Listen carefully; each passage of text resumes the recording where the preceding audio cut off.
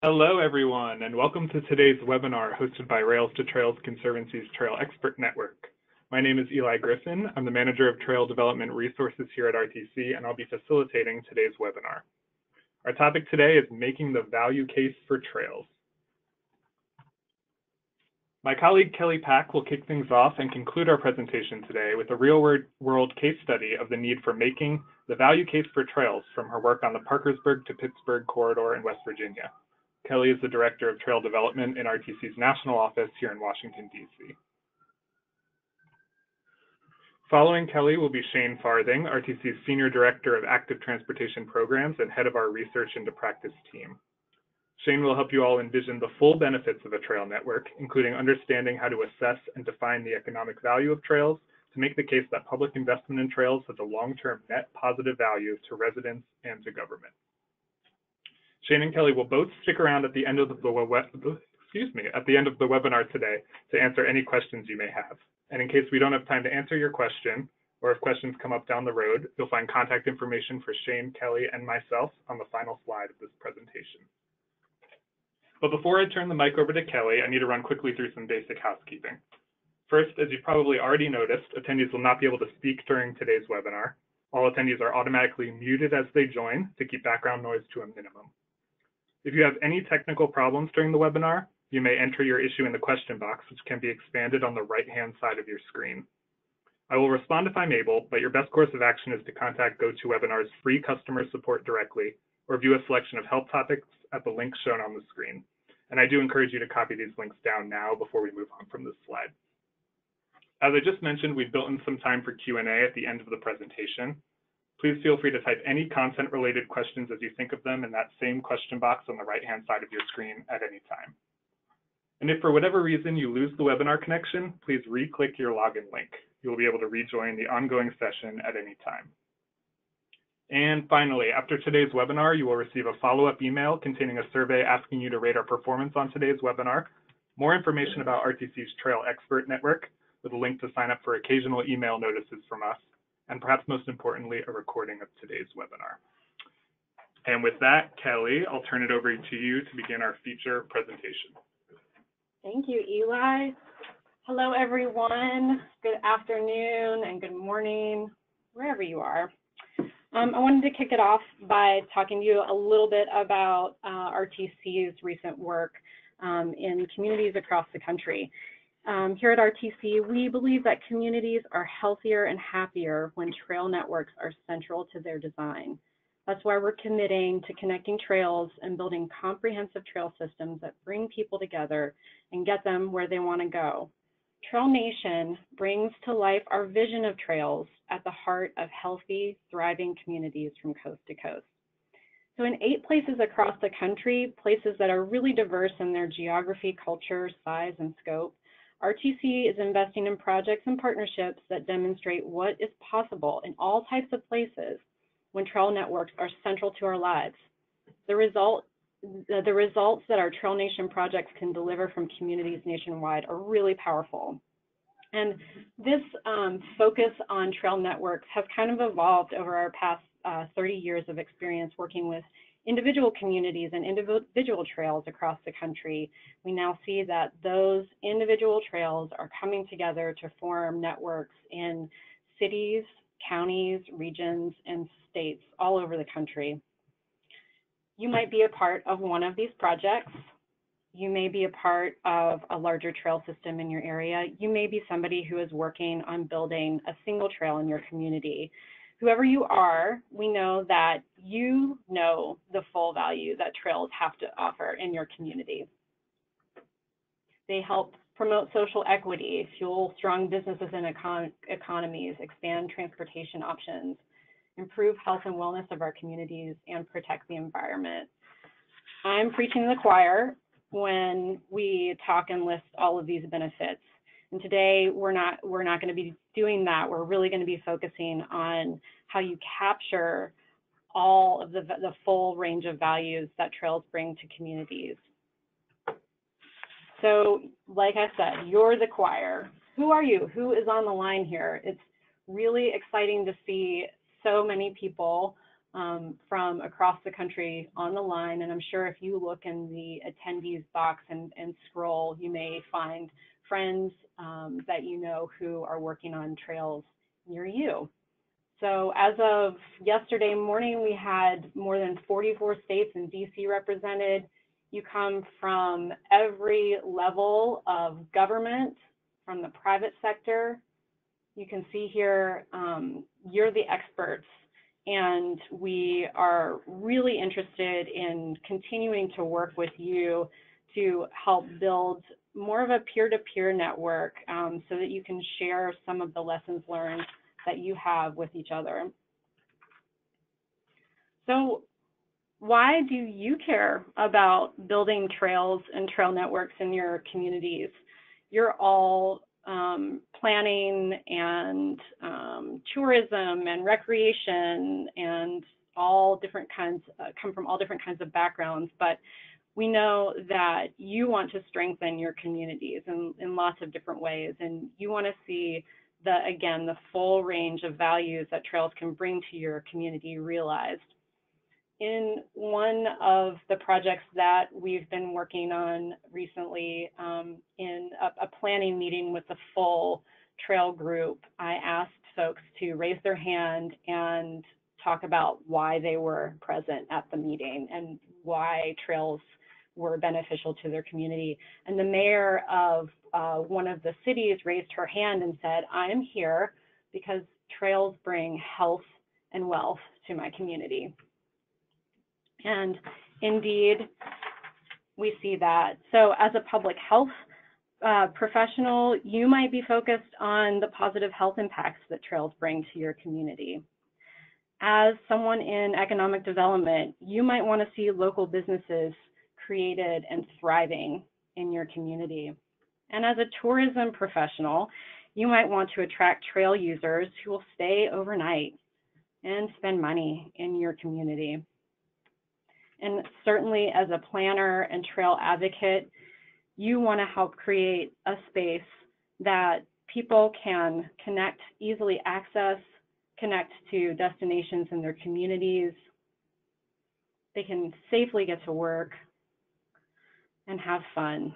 You want to create a place where people want to be, where they can live, work, and play, and use trails as a way to do that. So we all know that trails matter, but if you cannot explain why trails matter to that important decision maker across the table from you, then you lose your credibility as an advocate. And we are going to be talking later today, as Shane goes through his presentation, about everything that's available, a lot of things that are available to you on kind of the menu of benefits and values that trails bring, things that you can kind of pick and choose from to create a full package for yourself that's most relevant to you and your community.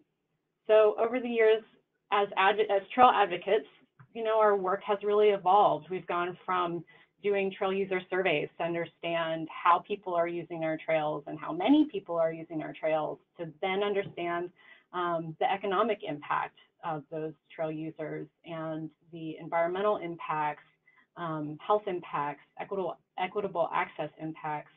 You know your community best and what will resonate with different audiences. So as you're listening to Shane, be thinking about a few things, and we'd like to hear from you in the Q&A. How, if at all, are you using some of the tools that he'll be talking about? What are other ways of demonstrating value that are effective in your community? And how are your decision makers responding to these cases that are put in front of them? So I'm going to transition to, Shane Farthing to give the presentation. Thanks, Kelly, and hi, everybody. It was really great to see those images that Kelly pulled up there, happy, smiling faces and people enjoying the trails. And I just want to put into context that I'm going to be talking about some math and some numbers and some economic models, and we're going to be thinking about the quantification and understanding of trails in that more numeric sense. But I don't want to lose sight of the fact that this is all in service of all of these great community benefits that Kelly was talking about and that make the full value of trails. So I want to give that little disclaimer that while I'm going to get into numbers a little bit here, that's not to say that the full value is capturable in pure dollars and cents for these great community assets, but it is to say that the dollars and cents matter, and they make for better, more comparable, compelling arguments in many cases, because we do need dollars, real dollars, to build and to maintain trails. So that's really the context here, is how can we understand and quantify that value in a way that we can put our best foot forward on some of these trail projects. And as Kelly said, there's lots and lots of different types of values to trails. You can see the list there on the screen, but I'm going to start with the economic case. And that's because I see a lot of economic assessments of trails that come out, and they really kind of run the gamut of things that are measured and quality of their methodology. And I just want to take a little bit of time here at the beginning as we're talking about the quantification to really talk about how these economic evaluations happen. And I was talking with some folks in Morgantown a couple of weeks ago about how I have a Google alert set so that anytime I see a trail economic assessment come up, I can at least take a look at it. It means I've got a whole pile of these PDFs on my computer, and I'll see ranges for very similar trails, similar context, similar, many of them having sort of like a small town connection.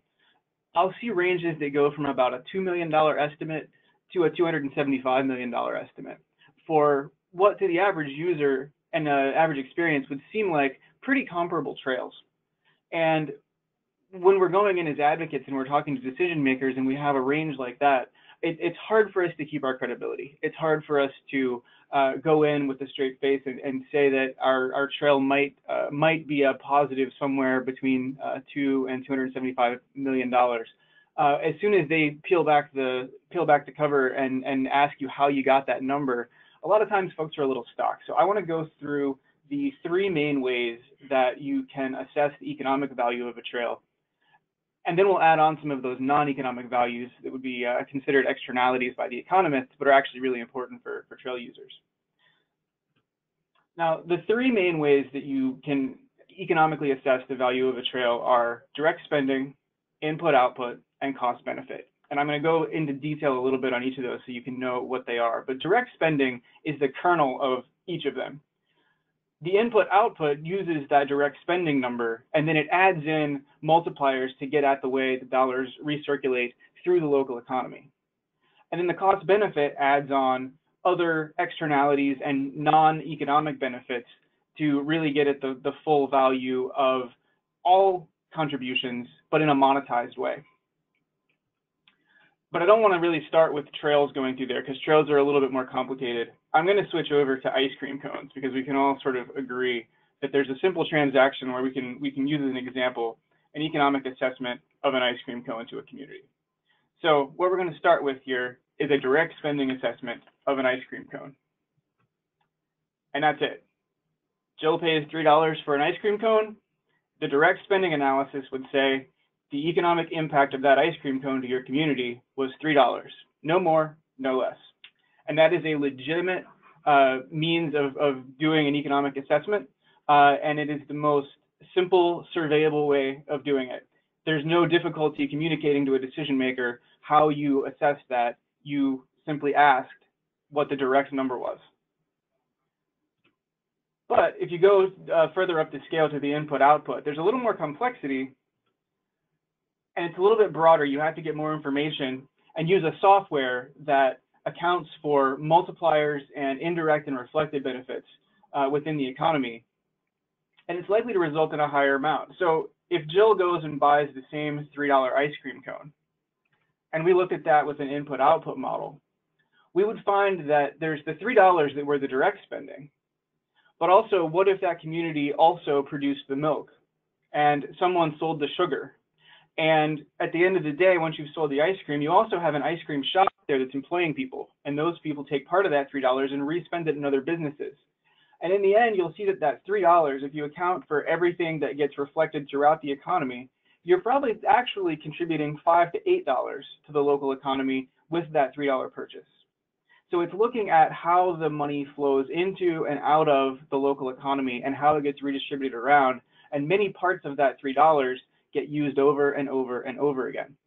And the software that they use actually accounts for the types of industries, the amount of local usage, the recirculation patterns, and economic development professionals use this method very, very frequently because it is more comprehensive and it's more reflective of the full economic picture. So if you're going to do something like value capture, where you really need to know that a investment is going to really pay for itself through economic development, you want this fuller input-output model analysis. And this is for things like TIF funding and for bond financing, where you really need to know that the dollars don't necessarily have to be paid as in like a usage fee. It may not be direct spending where someone's going to hand over cash money to you to get on the trail, but you'll know that the full economic impact of this is coming up to an amount that will pay off those costs. Now, the downside of this, because it is a very, very good assessment, the downside is it's very, very hard to explain. It requires a software that uses a lot of sort of black box methods, and when you try to do it by hand, you actually have to do a lot of initial tailoring to your local economy. So this is something that you probably have to hire a consultant for, or you have to hire a license for the plan. And then the challenge with decision makers is that it gives this really big number where they're not necessarily seeing the dollars piling up in the bank account in one single place. So it's one that is a little bit more difficult to believe sometimes and harder to defend. And finally, the ice cream analogy breaks down a little bit here. But for the cost-benefit analysis, you essentially take your best economic analysis and then you add quantified and monetized non-economic benefits. So that's where you get to talk about all of the other good things that are, in economist sense, positive externalities. But for trails, it's a lot of the reason that we do these things. So this is where I'm not sure what the positive externalities of an ice cream cone would be really. I was thinking, you know, animal welfare, health effects, pollution, positives and negatives in different ways. But you can imagine that you could really quantify in a full sense beyond the economic value the Jill's having of ice cream. But since the ice cream is breaking down a little bit as a metaphor, let's talk directly about trails and how we actually do these things. So a direct spending analysis on trails, we want to get that kernel on the left side there so that we can have that direct spending analysis as a very clear and tangible assessment for decision makers, and so that we can build some of these other models off of it. So how do we do it? What do we ask people? Now, this is the true story of the world's longest trail survey. As Kelly said, RTC has been doing these surveys for years. And oftentimes we do them with local partners, we do them with volunteer groups. And the thing about trail surveys is that every time we get to ask trail users a question about why they're using a trail, all these good things that we want to know, somebody else just has one more question they want to add. And over 20 years of adding one more question, you end up with an awful lot of questions. And I'll tell you, people love doing all sorts of great things on trails, but what they don't like doing is stopping and answering long questionnaires. So for a while, we've been adding on all these questions, and we've been asking everything we could possibly ask. And finally, we decided we were going to ask absolutely everything, and we were going to use some statistical regression tools to look at all those questions and to try to sort out a simplified version of what do we actually need to ask. Of all these questions that RTC and our partners and our volunteer groups are asking, what are the questions that really get us statistically significant variables?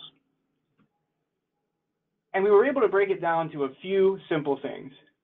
Those are frequency of use, the distance that people travel to reach the trail, hard goods spending, which actually requires a few questions to assess accurately, soft goods spending, which similarly takes a few different questions to get folks thinking along the right lines, and lodging. So if we just ask about those things, we can ask any other questions that we want, but we find that those are predictive of economic value.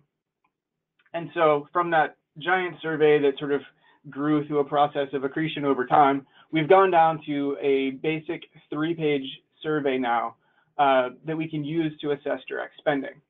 So I want to encourage you guys to take a look at this. We're going to send out the resource after the webinar so that everyone has access to it. And I just want to highlight that this is a simplified version that has a couple of different benefits. One of the main ones being that if we all use the same one, and RTC puts this out as a national model, the fact that we're asking the same questions in the same way in all of these surveys, if we share those results with each other, we end up building a larger data set that we may be able to do more with. So I want to encourage you to use this for your own local benefit, but also to share any results you have with us so that we can compile them together and have a ever-growing database of trail economic data from across the nation. Now, when you're conducting this sort of survey, you do need to have at least 300 responses just to get to statistical validity. And you do need to have an estimate of trail usage. Unfortunately, that's not too hard to do. There are automated counters that can be permanent, that can be mobile, or you can use manual counts using volunteers with clickers, or we have an RTC app that helps with simple counts as well, and will automatically put your counts into Excel for you. And then you just ask this set of 3 pages of questions.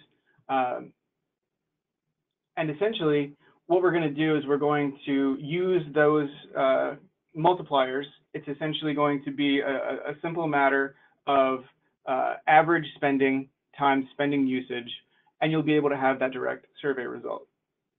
So here's a couple of these that we've done recently just to sort of explain what the results look like. On the Ohio and Erie Canal towpath, we have a counter there that showed just over 222,000 users. We asked exactly those questions about what is your spending on hard goods, soft goods, and lodging. And we were able to compile that up into an average number multiplied by the usage. And we saw that the annual direct spending effect of this segment of the Ohio and Erie was just shy of $7 million, $6.9 million. And you can see the numbers on the screen there broken down by hard goods, soft goods, and lodging. Segment of the Mon River Trail system, we did the same thing. We ended up with a user count of just over 200,000, and we had an annual direct spending, again, right around 6 million, hard goods, soft goods, and lodging altogether. So you can see there's some variation there, but I think one of the things that's most interesting is that there is a bit of a convergence. Trails can differ in popularity and design and context, but there's a general convergence of the spending effect in roughly $6 to $9 million range. Trails that allow for multi-day trips or that are real destination trails may overperform that number. But if you're looking at an economic assessment of a trail and you see an assessment in the hundreds of millions of dollars, you're probably seeing an assessment that used a different model. It would be, I can't imagine a case in which you would get to the hundreds of millions in direct spending. So the input-output model could very easily get you into the hundreds of millions. The same way that we took that ice cream cone, and one ice cream cone could go from $3 direct spending to $5 to $8 overall. A trail could very, very easily go from 6 to 9 million up to a much higher level when you put that all together in the 45 to 125 million. But now this is something that it's not the easiest thing for trail advocates to do. And RTC generally doesn't do these because they require specific data, they require specific economic condition data that is very hard to come by. And this is the kind of thing that if you're advocating for TIF financing or bonding, your economic development department is going to want to do this internally using its own assumptions and its own data. So an input-output model is something that if you are really looking to make a very specifically detailed case, it's a good investment to put it to do, but I wouldn't do it speculatively. I would say conduct your direct spending assessment and then take that to your economic development professionals and say, we're looking to build this trail. We think that it's going to bring in much greater economic benefit. If you assess it through your financial modeling tools, we think it will pay for itself. And you can make that case to the professionals to do that. But a trail who's in the normal range of 6 to 9 million could very easily see an input-output economic impact of 45 to 125 million, depending on how the money recirculates through that local economy. A lot depends on what sorts of businesses and what sorts of employment opportunities are created by the trail. But 45 to 125 is a perfectly reasonable expectation for a normal type of trail input-output economic assessment. So now the cost-benefit assessment, which is really where trails come to shine, because for trails, the externalities, the things that don't get counted in the economic model, are often the point. It's the things like health and transportation and community benefits that are not purely economic, but that are really why we do these things and what we want the trails to contribute to our community. So health benefits are a big one that are actually relatively easy to quantify. And I've cited this study by Tomas Gacci and Tracy Haddon-Lowe many times. It quantifies that trails save users on average $11 to $21 per year in health costs. Now that doesn't sound like a lot. $11 to $21 seems like a pretty small number until you remember that the usage that we can have is hundreds of thousands to millions of people on some of these trail segments. So if you want an annual health savings number for your trail, it essentially can be your number of annual users times 16. So if you have a trail that gets 1 million users, you've suddenly got a $16 million annual net annual net health benefit that you can show there. And in many cases, you could build the trail for the cost of that 1 year health savings.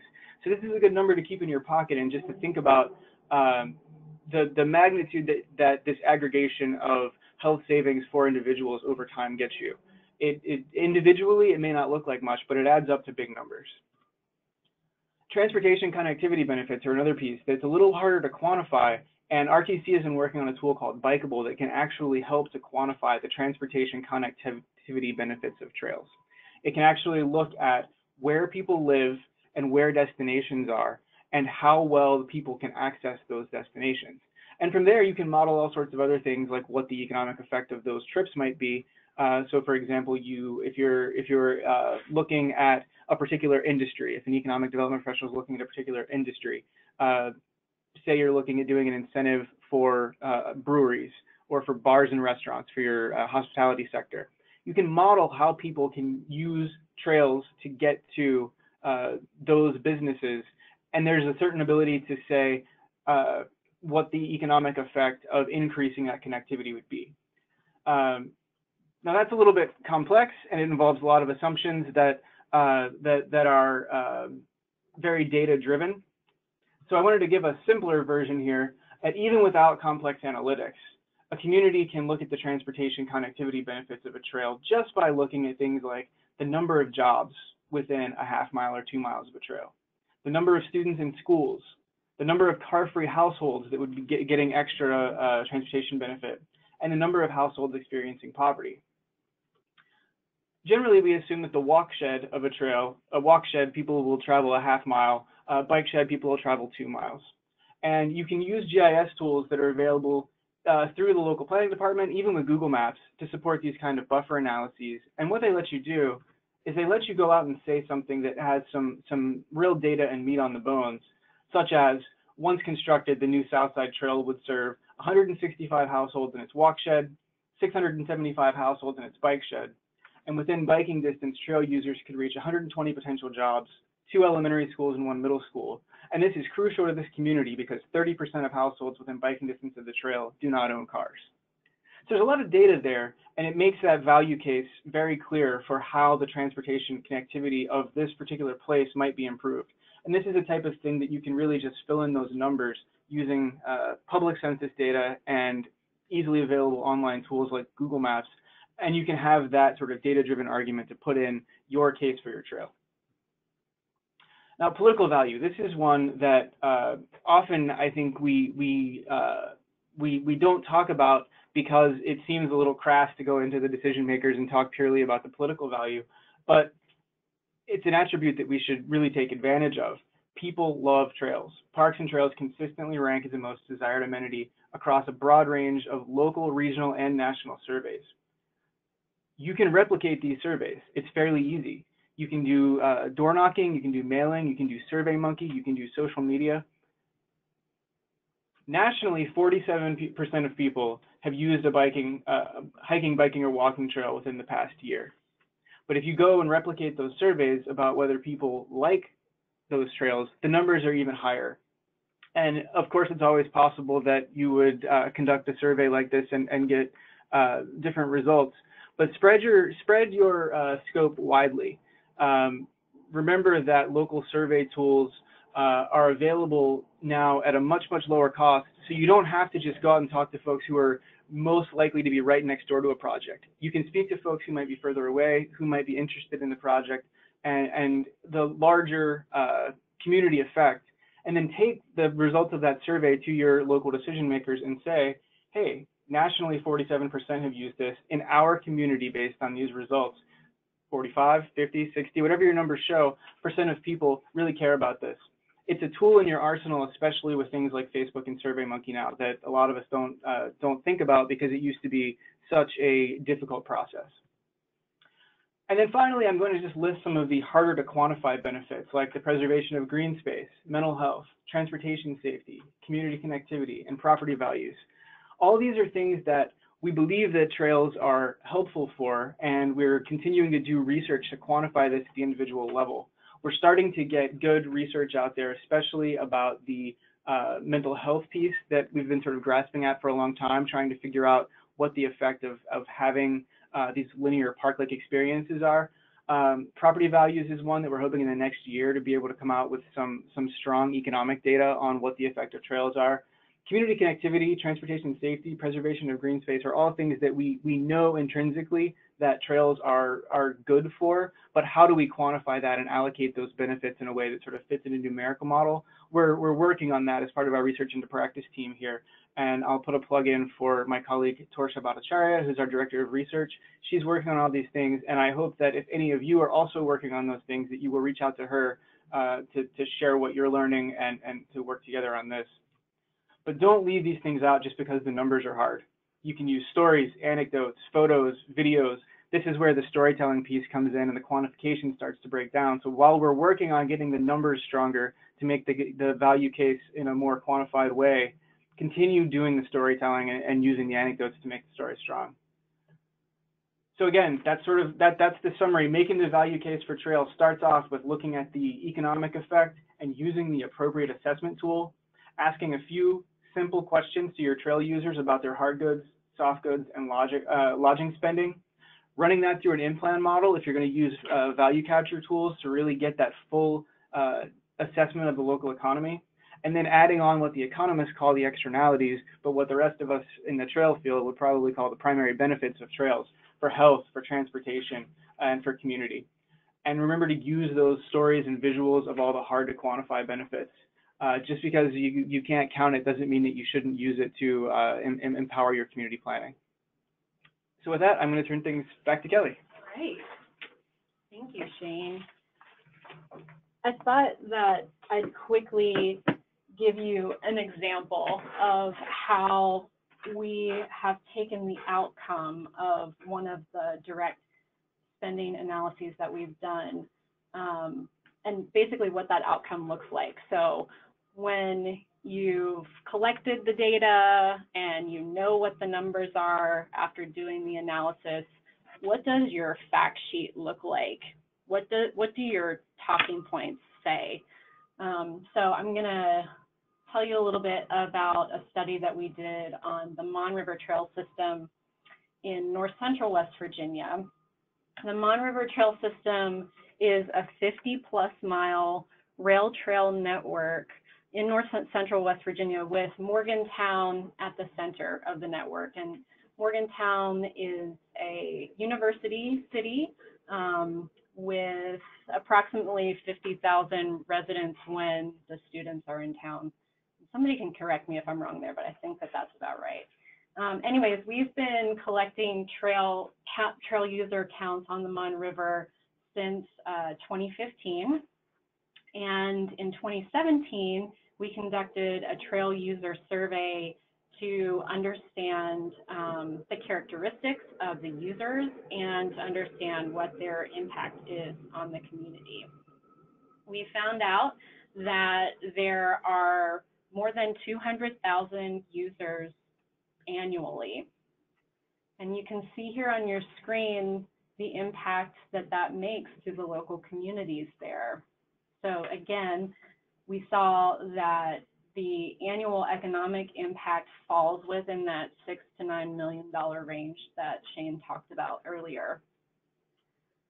On the right side of your screen, you can see how we've framed this impact. So the idea is that this fact sheet and these talking points would be used in conversation with local elected officials, state elected officials, folks who are making decisions about how investments are made on this trail and how investments are being made to extend this trail and make it an even greater regional asset.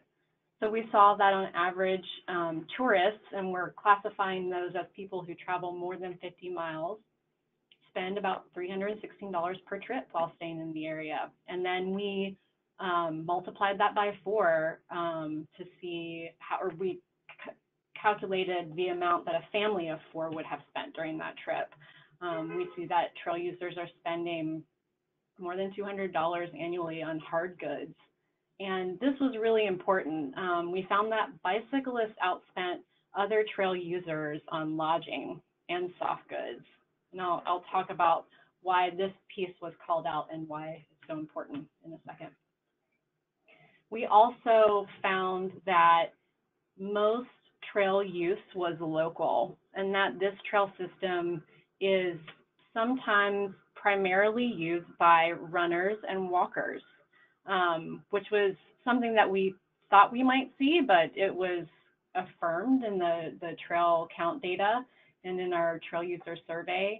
So we know that people who are using the trail far exceed the CDC recommendation of moderate intensity physical exercise per week. And this is really important in an area that struggles with the obesity epidemic and related factors. We also learned that trail users find out about the trail mostly through word of mouth.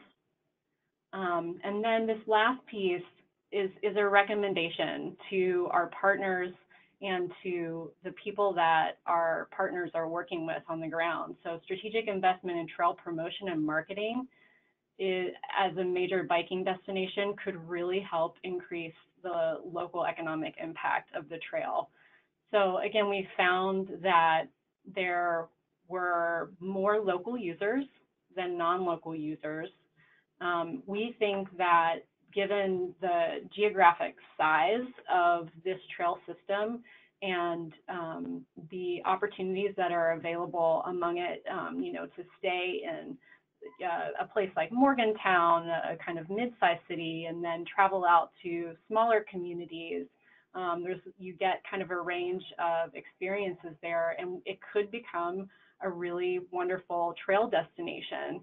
But we think that there needs to be more investment in that marketing to get more overnight bicyclists to come visit the Mon River Trail system. Also, as part of this study, we worked with West Virginia University, who conducted a local business survey of local business owners within a 1-mile radius of the trail in the downtown core. And they found, that local businesses who were very proximate to the trail saw it as a really important asset, maybe not necessarily to the revenue stream of their business, but they saw it as a really important asset to the quality of life that it provides their employees. And out of the study, we got a lot of really great, just kind of qualitative information about why trails are so important to this particular community. And this is just a quote from one of the business owners there. So often when we think about a trail's value, we are thinking about the revenue that it generates, because we think that it's most important to talk about that economic impact, and that's the only way we're going to be able to make the case to the folks who hold the funding and make decisions about that. And that's really, really important.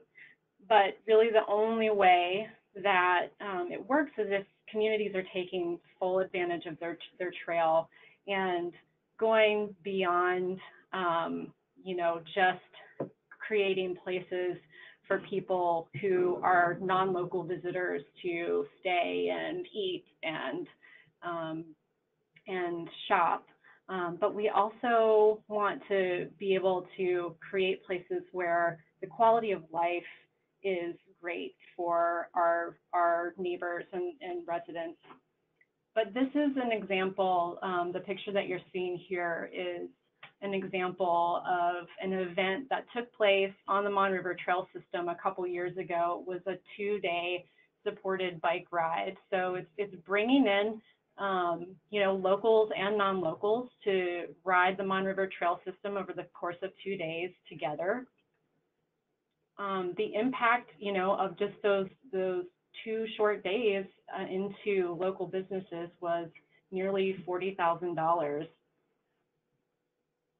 And we're bringing in people into the community to see what this place looks and feels like, what the quality of life is like there, how the trail really enhances that. And so, again, when we're thinking about things like economic impact and tourism, let's think about it as an enabler of healthy placemaking and not just an economic tool. So that's to say that, that when we are describing and when we are capturing the value that a trail brings, we are able to explain how that economic impact also translates into quality of life for our residents and makes places safer and more appealing for people to live, work, and play. So we're seeing it as also a retention and recruitment tool for people and new residents who might want to come in and live in a community. And trails are a great way to showcase a community and can be that type of recruitment and retention tool as well. So that's just one example of how we are using these different types of tools to communicate the value to different audiences. And we'd really like to hear from you now in our last 15 minutes. So I'm just posing these questions to spark conversation, but Eli will let us know if we have some questions already. Thank you, Kelly, and thank you, Shane. And as you can see from that final slide, we do have a ton of these resources on making the case for trails and building and managing trails on our website currently, and we're always working to improve. So we do take into consideration your feedback, any comments you have, as we work to make our website better and serve you more. And that survey that Shane mentioned will live on that Build Trails section of our website as well, and we'll send that out to you in one of the follow-up emails after this webinar. So as Kelly mentioned, we're moving on to Q&A. We do have a few questions here already, but feel free to start typing them in that box, and we'll get to all the ones we can in these final 15 minutes. But before I start with the content-related ones, there were a few that were essentially, is this webinar recorded, and can we have access to the slides as well as the recording? And yes, the webinar is being recorded, and we will send it out to all attendees and absentees in the follow-up email, and we will also make it available on our YouTube channel and on that Build Trails section of our website. As for the slides, we normally handle that on a case-by-case basis. If you're particularly interested in Kelly's section or Shane's section, I would reach out to each of them individually just to let them know what you plan on doing with them and asking for their okay. And you'll see their contact information on the final slide as we conclude our Q&A. So let's dive into these content-related ones. One of the early ones came from Laura Brown, and I believe this is for Shane, and she appears to be with the Connecticut Trail Census at the University of Connecticut. And she says that they found a significant source of economic impact occurs due to health impacts, and she's working on a white paper using the Health Economic Assessment tool from the World Health Organization. And she wants to know if we know of anyone working on adapting that tool for US use. And I guess I'll add on, if you're familiar with it, are we using it in any of our work? So it's actually a very, very good comprehensive tool, and we have looked at it. we actually tried to scope out and assess what it would take for us to specialize that for U.S. work, and basically for cost reasons, we ended up not going that direction. Most of RTC's health work focuses on trying to figure out health costs avoided, as that's a metric that appeals to decision makers and sort of has a more understandable quality to folks. And converting the World Health data from value of statistical life into something that sort of works at this more local level is something that we just decided not to take on. We are, however, working on some new estimates of the total value of the health effects of biking and walking at the national scale that may end up with something fairly close to that. So the direct answer is no, we're not translating that tool, but we are doing some other research on the total value of biking and walking in the U.S. that I think you should expect to see early in the coming year, that may match up in a useful way. Great, thank you. And here's another question. I think this one is for both Kelly and Shane, and it's from Catherine Byers. She says she's heard that 50 miles is the threshold that a trail should surpass to see significant economic benefits. What are your thoughts on that as a threshold, and how do you assess benefits of shorter than 50-mile trail networks? Well, I'm just thinking of an example that I included in my slides of the Swamp Rabbit Trail in Greenville, South Carolina. That is about a 20-mile trail, I believe. And if anybody, Ty, or if anybody from Greenville is on the line, you can chime in here. But I know that they see a pretty significant economic impact. I think also reaching up to that 6 million annual. So, you know, there's an example of a single trail that is less than 50 miles that sees that. I know that their hospital obviously invests in the trail, and the county or the city Parks and Rec department is really amazing, and they've got strong programs that support, you know, local trail use, and then probably bring in non-locals for events. So I think, you know, our experience across the country is that even shorter trails that might be in denser populated areas that do a really excellent job of promoting, programming their trail can probably see the same amount of economic impact.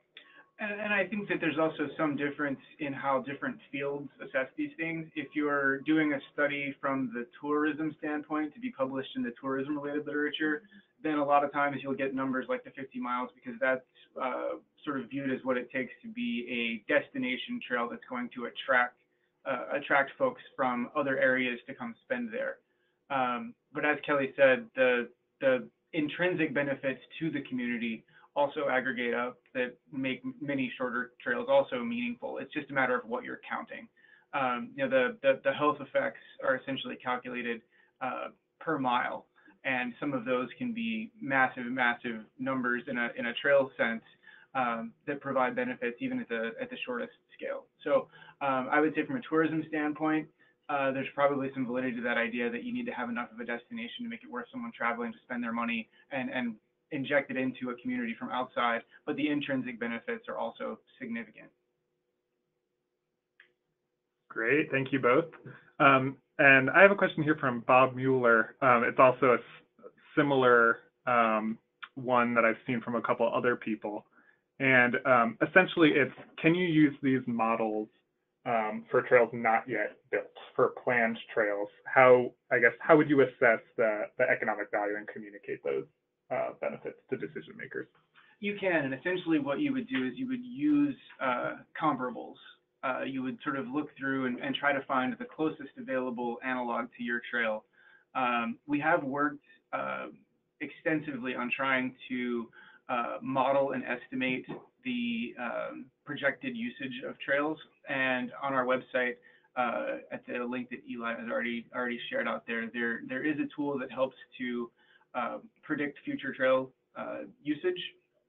And then the economic modeling, you would essentially plug into the in-plan model the assumptions for your community. And as I said, that's a little bit difficult because all of the different industry factors and local conditions have to be plugged in there. So for direct spending analysis, I would say because there's such a wealth of spending analyses sort of out in the world, you might do best just to look for a comparable spending analysis and then sort of decide whether you think, is your community uniquely better or worse in some things that would justify giving you sort of a ballpark number.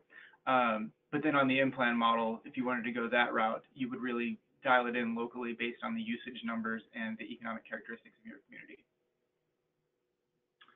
Okay, and Craig Shanklin asks if we have a good resource for trail counters or a recommendation for, I don't know if we want to get into vendors, but we can talk about types of trail counts and perhaps types of trail counters as well, what works best to get the inputs for these economic models.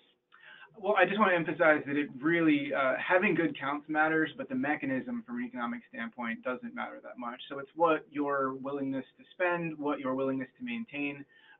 There are folks at RTC that can go into incredible detail about counters and the pros and cons of different counting systems and matrices.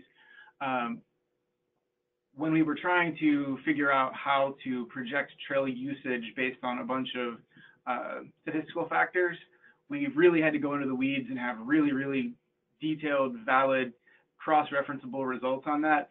For these economic purposes, you want to have good numbers, but you really just need to have a basic count. So having a $5,000 laser counter sitting out there for years isn't going to make that much of a difference from having a volunteer with a clicker.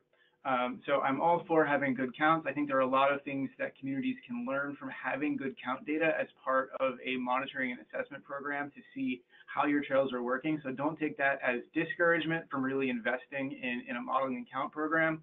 But for the narrow purposes of this, I also don't want to discourage anybody from getting a baseline direct spending assessment because they don't want to spend a bunch on a counter. It works at all scales.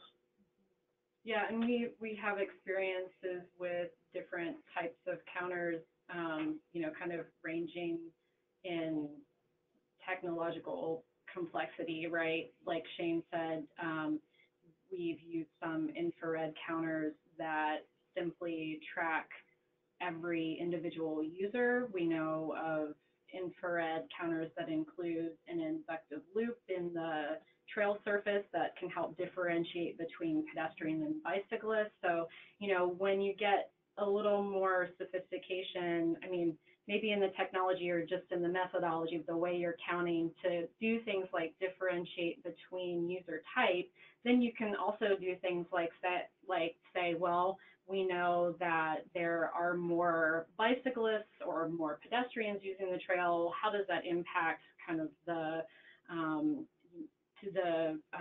spending to the local businesses nearby? So I think that there are lots of ways to do that and lots of ways to get short duration counts to project what your annual use might be. Exactly. There are a lot of different methods. The only caveat that I would really give on counting is don't outsmart yourself and do something that relies on a simplifying technology that might leave some people out. Counting takes some time or it takes some resources. Don't necessarily outsource that to something like a Bluetooth technology or to some sort of a requirement that it'll only track people who have their cell phones on, or something that only counts bike users on a heat map who have turned on an app. If you're going to be using public dollars and for public investment, it is important to make sure that you're counting everyone, not just the folks that are using whatever technological development comes next. And that's not to disparage any of those methods. I think they're all very helpful and they're all improving in their inclusiveness very intentionally, because this has been a constant criticism of some of those types of things.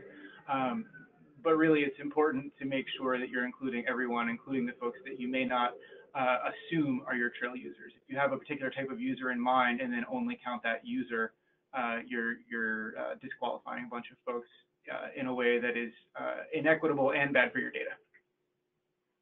Great. And I'm going to paraphrase a question we've received from Don Rose. And it's essentially, you can do all this work to get all the great benefits of your trail and start to make the case to decision makers and the public for investment, but you'll also run into negative arguments from adjacent landowners or others who may argue that the trail will increase crime or something else, some other negative benefit. So do you have any suggestions for countering those arguments? Yeah, so I mean, I think that comes with the always hard work of making sure that you are really inclusive in your planning from the beginning, and that you are reaching out to adjacent landowners who might have these concerns and including them in the process from the beginning. I don't think that there's necessarily a silver bullet here in terms of what you can say to change people's minds. I think it's something that they have to see over time, and that can happen in the planning of a trail and in the way that they could be included. I mean, we've got all the information about how trails increase property values, and that can be good or bad depending on where you are. So I think that there are some other tools that we have in our toolbox that kind of get at how you can work with opposition. And Shane, did you have something to add to that? Oh, I think that's right on. I would just say also use your data. Most places, especially on the crime argument, it's very difficult to sort of figure out how you would assess a research survey over a national scale of the effects of trails on crime. There's a lot of data and a lot of variance over place, and it's going to be very squirrely to try and scope something at that scale. But if you're working locally, normally your crime data is something that is accessible and publicly available, or at least could be gotten by FOIA. And you can literally take your trail and compare it to the adjacent area a couple blocks over, and you can see if there is crime associated with the trail. So again, you can find a comparable community, a comparable trail, and really look. Now, in most cases, you want to make sure that you keep your baseline to be the similar neighborhood, because I don't think any reasonable person would argue that there's no crime on trails, but generally in the places that we've looked, the crime on trail is at or below the baseline level of the community that it goes through. And thanks, Shane. I also think that in working, if you're talking about a project trail and you're working with those community members and you're making sure that they're heard and recognized, and while planning for the design and construction of the trail, you're also addressing ways to create trail patrols or community ambassadors, or to even get law enforcement on the trail on a regular basis. I think that that's kind of more in that kind of programmatic and supporting the trail and its users. But there are lots of ways of doing it, but it's just stressing the importance of making sure that the opponents are included in the conversation. Great, and we are reaching the end here, but hopefully this will be a very quick answer from Shane. Jeff Steele asked if we invite people on this webinar and other trail professionals to use our trail survey questions. Yes, absolutely. I invite you to not only use the questions, but share the results back with us so that we can keep as much data as we can from these sorts of things. We're not sure what that will add up to, but if all of us on this call are asking the same survey questions, that just builds a greater wealth of data that we can use to inform our research in the future. Excellent. And I think we can call this a wrap. There are a few more questions we didn't get to, but I will forward those on to Kelly and Shane, or both of them, depending on the nature of the question. And we'll hopefully be able to respond to those by the end of next week. You'll see our contact information on the screen in front of you. Any Again, any unanswered questions can go to Shane or Kelly directly or to me, and I can filter those out. We invite you to forward that sign-on link for the Trail Expert Network you see at the bottom of the slide onto any trail professionals you think could benefit from attending these webinars and from the other resources we send out. I want to thank everyone for your attendance and participation. I hope you found this presentation informative and useful as you continue to develop, manage, and promote your trails and trail networks. And again, you'll be receiving a follow-up email shortly after this webinar with a link to the recording and a feedback survey. And we would really, really appreciate it if you would take the time to fill it out, as it helps inform our future webinar topics. And with that, thanks again, everyone, for attending. I hope you join us for another webinar in the near future.